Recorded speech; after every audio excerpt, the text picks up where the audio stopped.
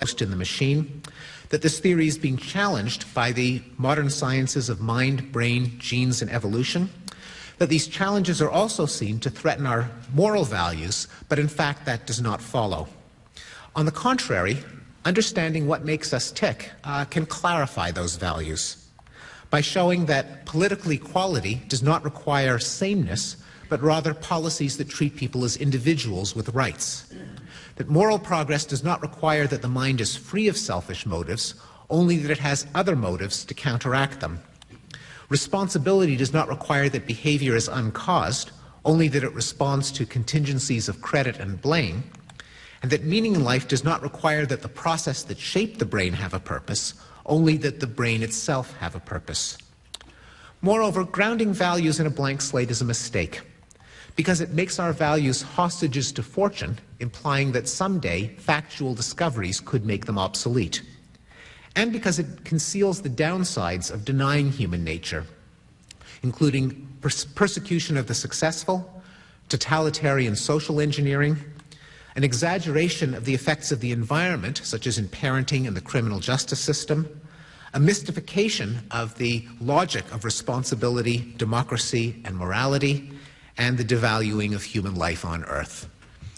With that, I'll conclude. Thank you very much.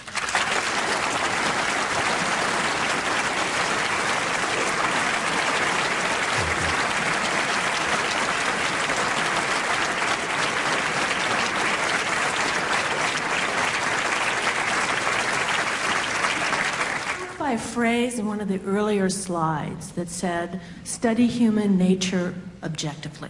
Could you say a few words about that and how that could be better done by everyone studying human nature? Yes. For one thing, all of the questions that I raised about the blank slate, the noble savage, and so on, they're empirical hypotheses that could come out one way or another. We have, I think, good evidence for some hypotheses, but ultimately the only way to find out is to look. And I think there's been a distortion in many of the sciences that study human beings because of a fear that certain issues are third rails. You touch them and die. And that distorts the range of hypotheses that are tested. And the studies of parenting are a perfect example. The studies that don't control for heritability, I think, come to misleading conclusions, which then get translated into misleading advice. Likewise, studies in anthropology, I think that studies of warfare and violence in non-state societies have been distorted by the belief in the noble savage, a fear that if you document rates of violence quantitatively, you'll be portraying people as savages and therefore saying that we can't help but kill each other. And people who have tried to document it have often been shouted down, slandered, censored, and so on, which can only, I think, harm our understanding both of ourselves and of indigenous peoples. So those would be two examples. And I think in general, it's not that anything is going to be completely innate or completely learned. Completely learned is almost a contradiction because you need something innate to do the learning. We should have an open mind, realize that what we learn doesn't directly lead to any policy, but has to be combined with some statement of values and a democratic means of resolving them. And the more we understand, the better we understand the human mind, the better off we'll be, because the wiser our decisions will be. Yes? How much of this do you attribute to free will, starting from this heredity and environment and the individual using his reason to get the best results? Yeah.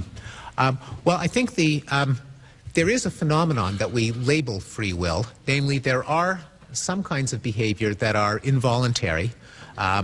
Your knee-jerk reflexes and particular strong emotions that we might feel. There are other aspects of human behavior that, first of all, can't be predicted with certainty, and second of all, are responsive to contingencies of reward and punishment and other consequences. It's the ones that are not completely predictable and that are responsive to holding people to contingencies of responsibility that we call free will, the common belief is to equate free will with some soul or entity that's free of the laws of cause and effect. That's what I consider to be a mistake. But that doesn't mean that it isn't worth distinguishing voluntary behavior from involuntary behavior, and certainly we have to do that to have the maximum deterrence effects in the criminal justice system. You set up punishments to deter the behaviors that are most deterrable. Those are the behaviors that we tend to attribute to free will. And ironically, as Dan Dennett has pointed out, that realistic, practical appreciation of what we want free will to do shows that the last thing we want is the idea that will is totally uncaused, because then a soul that was truly free of cause and effect could say, I don't care if you think I'm a boorish cad or if you lock me up, I'm going to do what I want to do anyway.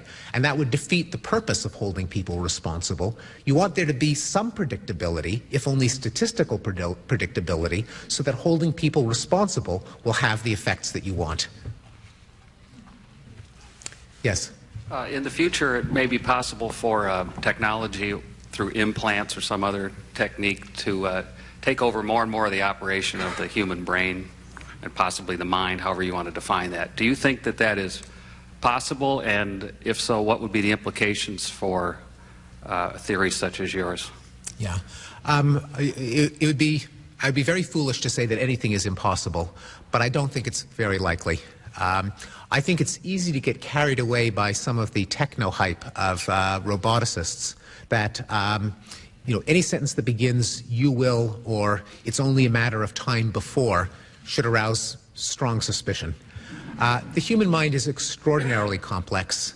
We don't know yet how to duplicate anything in any aspect of the mind in detail, nor do we have anything close to the technology of a literal implant in the brain that would control the mind or substitute for thinking.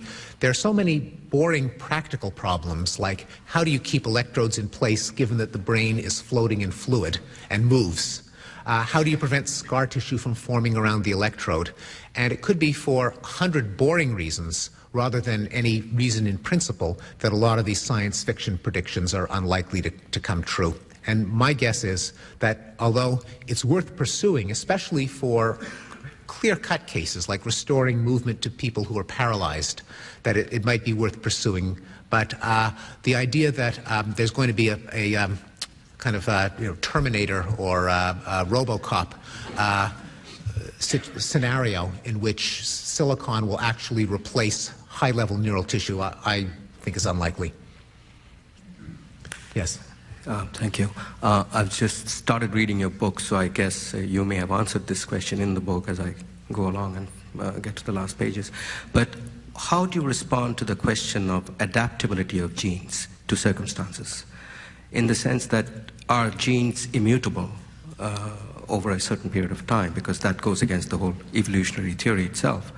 So therefore, because the reason I'm asking this is immutable heredity is often used as justification for relative wrongs, like racism, for instance, and it's often used as an argument supporting inequality based on genetic immutability to circumstance. Well, genes are only immutable in the sense that Lamarck was wrong and that our experiences aren't reverse coded back to systematic changes in the DNA that then get passed on to future generations. They're of course not immutable in the sense that they're constantly prone to mutation and recombination. But I believe I addressed your concern in the part of the talk in which I discussed inequality, and that is that if someone believes that there are innate differences among individuals, that racism is justified, then they've made a horrendous error. That a commitment against racism is not a factual belief that people are indistinguishable. It better not be, because people are not indistinguishable, and we don't want to say that class prejudice or racism or sexism are justifiable. And the reason that we can have both the study of human differences and a commitment to equality is that equality is a policy, not an empirical hypothesis, and it's a policy to recognize rights inherent in all human beings, and it's a policy to treat them as individuals and not to prejudge them by statistics of a particular group that they belong to. Yes? I enjoyed reading both Wilson and Gould, and I remember Gould's attacks on Wilson in the New York Review of Books, and they always seem more like debaters posturing rather than a scientist at work. And I couldn't figure out why he was, to my mind, so deliberately interpreting Wilson in a perverse way in order to win debating points. What was going on in that? I tend to agree with your assessment, and I document that in the book itself. I think that Steve Gould and the other signatories of the manifesto and the other attacks on Wilson realized that it was threatening certain way of justifying political ideals. It threatened the utopian politics that were popular in the early 70s and late 60s, according to which nothing prevents us from redesigning society to be better except a failure of will. That there are no built-in limitations on human nature that would stand in the way of a utopia with perfect egalitarianism and nonviolence. The idea that people might have emotions that erupt in violence, or that people may not be, people have a hereditary endowment and therefore it's possible for them to vary in small ways, threatened, I think, this kind of utopian politics. And a lot of the heat that came from this debate, I think, really came from these political concerns, which required, therefore, demonizing the opponent to make sure that no one was in danger of taking them seriously. It was thought that a greater good was at stake. One other quick thing. I also noticed you didn't mention Freud or Jung or psychoanalysis, but it probably fits into your scheme somewhere. Which other categories would that go under? Well, Freud certainly did not believe in a blank slate, and his theory endowed the mind with many drives and motives and with subsystems like the superego and the id. And he also, his theory resonates with one of the themes that I've emphasized tonight, namely that the human mind consists of a number of competing systems, some of them that tempt us to do antisocial things and others that might suppress those temptations. I think where Freud differs strongly from what most personality psychologists believe now, at least those who have followed behavioral genetics, is the idea that how your parents treated you in the first 6 years of life shape your personality in adulthood. Moreover, which I think has been refuted by the studies of adoptees and twins that show that the effect of the home, of the parents, is very small to negligible. Moreover, the idea that was made popular by Freud, namely that psychopathology can be traced to parental treatment, has been very clearly refuted. The idea that, say, schizophrenia comes from mothers who convey mixed messages to their child, damned if you do, damned if you don't, that turns a child into a schizophrenic. Or that autism is caused by the refrigerator mother who is emotionally cold and distant from the child, a hypothesis made popular by Bruno Bettelheim in the Freudian tradition. We know that these are wrong, that these conditions have a genetic component and they have some other cause which is not genetic, not how you were raised, and an important scientific mystery. Yes? How would you expand on the unfortunate notion that biology always seems to be associated with the negative, which seems to deny strong findings of biological anthropology, such as reciprocal altruism and things along these lines, where biology has, quote unquote, biological factors have significant positives? Yeah, it's certainly true that traditionally biological approaches to human nature have been perceived as pessimistic, as giving us a tragic view of humanity, of emphasizing our flaws, probably going back to the characterization of nature as red in tooth and claw. Now, I think that to some extent this is justified, that a belief in